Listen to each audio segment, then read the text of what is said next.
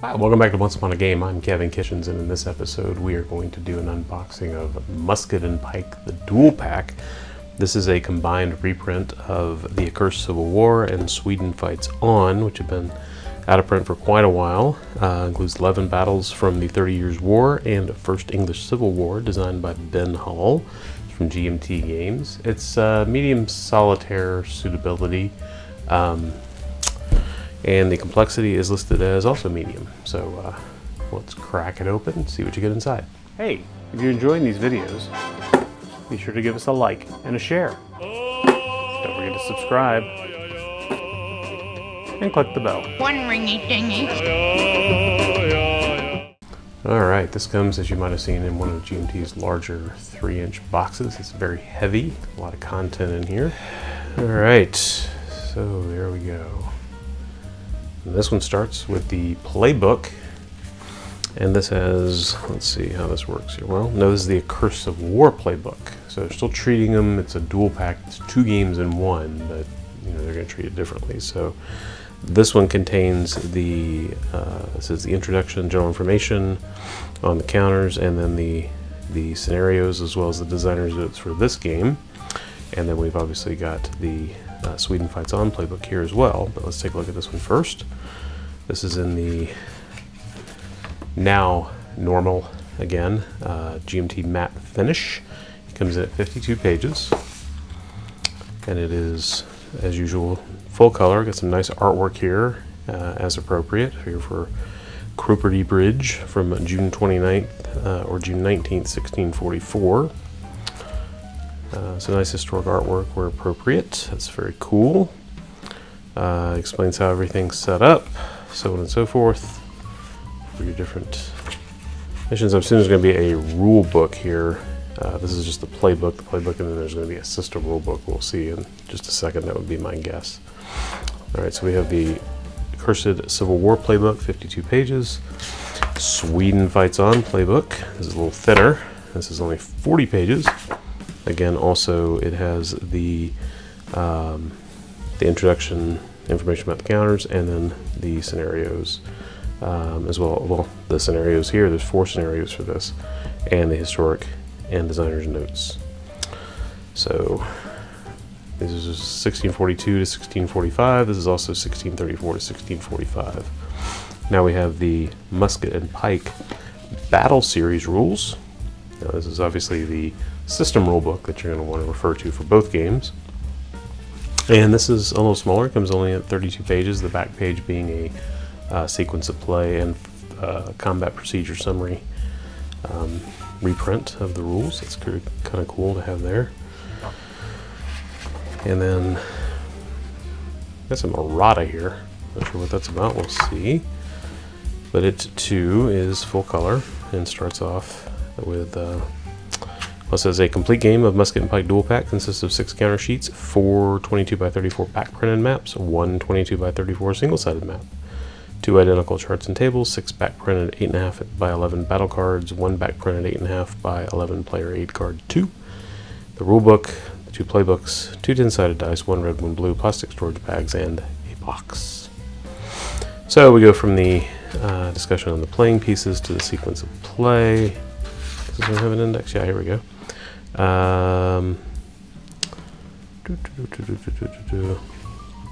don't see anything for that would indicate that you know, optional rules like or advanced rules come out of that. So it's pretty much, this is a full rule book at 32 pages, because determining victory is on page 28. A lot of samples of play though. With a lot of samples of play with graphics, as GMT is really good at producing rule books, so on and so forth. So there you go. Gonna have a rule book. So yeah, it doesn't look like any optional rules fall in. We do have, like I said, that errata.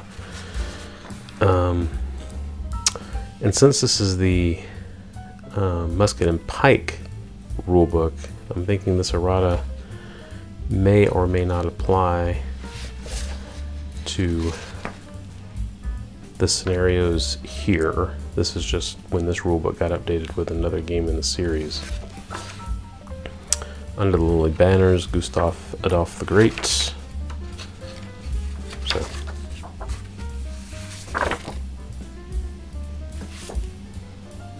I am not seeing those battles listed here. So, all right. Anyway, the aforementioned player aid cards. We should have 2 identical ones of those.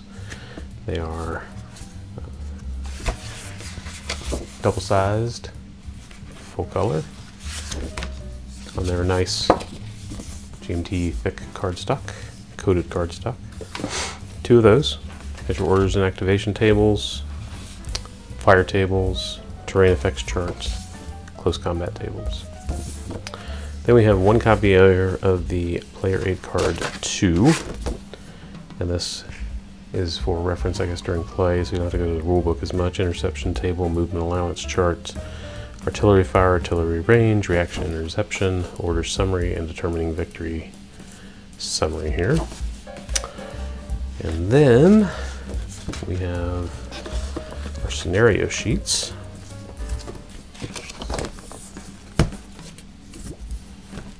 For each of the scenarios. Nordlingen,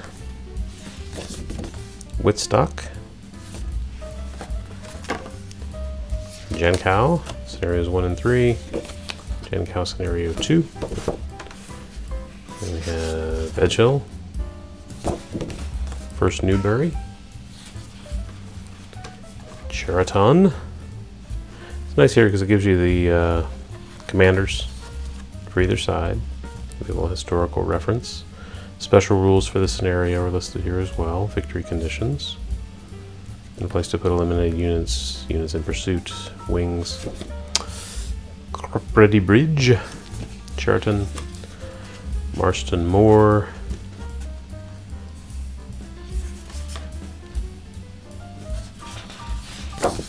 Second Newbury, Naseby, Second Breitenfeld. This obviously goes with the other set here. Blue background. All right, now we're going to go into our counter sheets. I believe we said we had 6, and we do in fact have 6. These are 1/2-inch counters. It's very small. Your different formations, your different nations, so on and so forth. So they are going to need to be punched, probably cut out of the sprue, and then rounded with an Oregon Laminations 2.5mm quarter rounder. If you're only ever playing 1/2-inch counters, you can use the 2.0mm, but if you just get one, get the 2.5 because it covers everything from 1/2-inch up. Free tip there. All right, so counter sheet 1. Counter sheet 2. 3. Now we got some double wides here for some formations, as well as some markers. Make ready, charge. Some strength points here. Morale shaken, formation broken. Counter sheet 3. Counter sheet 4. Got some miscellaneous additional markers thrown in here where space permitted. Standard great GMT quality though, you know, multi-layered cardstock. These look really well centered, registered, which is kind of important on a 1/2-inch counter because you don't have a lot of margin for error there. Sheet 5, right here. Open order markers, some more formations here. Sheet 6. A lot of markers on sheet 6. In fact, only markers on sheet 6. Disabled, morale shaken, limbered guns, open order. First pistol used, interception done. Momentum on the opposite of that. 6 sheets counters. And we got the aforementioned maps. Now these are not they are not paper. I mean, they are paper, but they're textured paper. So they're probably going to be a lot more durable. Normally I am a mounted map guy. I do not like paper maps. I don't like fooling with plexiglass when at all possible, but these seem like they're going to be really durable. They're a very thick, they're linen finish, very durable. You almost feel like an old map, for real. Well, we're not going to open all of these. We'll get just kind of a peek at the design. I do like the design of this. The graphic design is very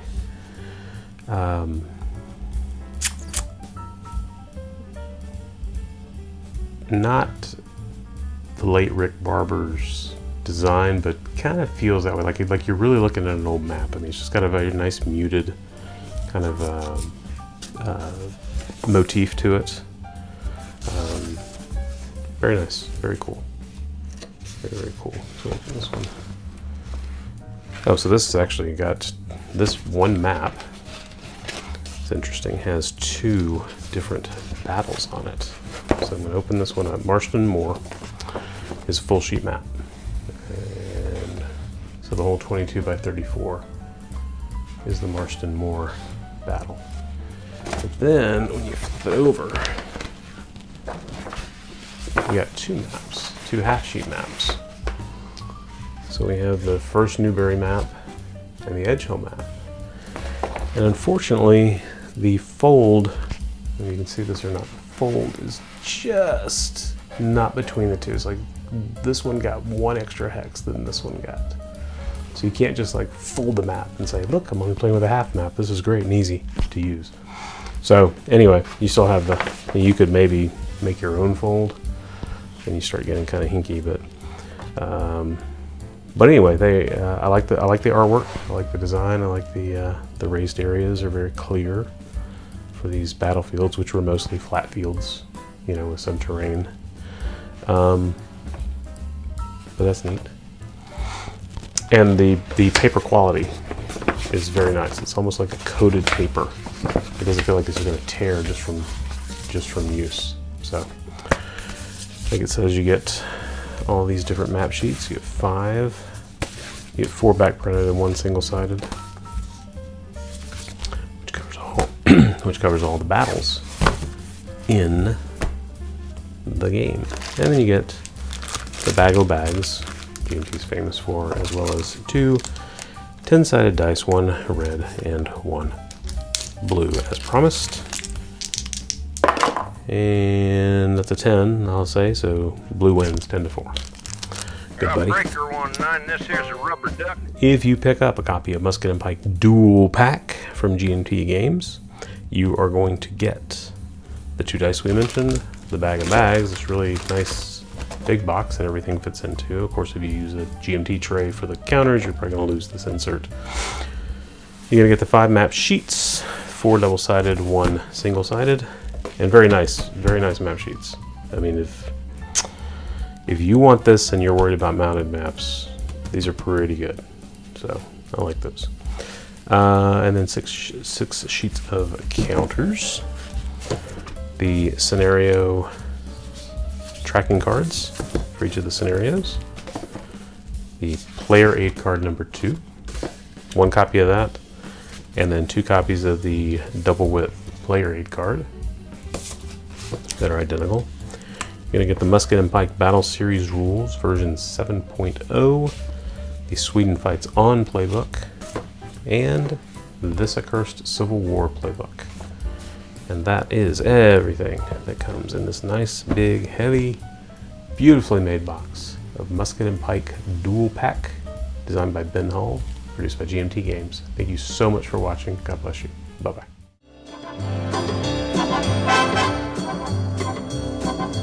Oh!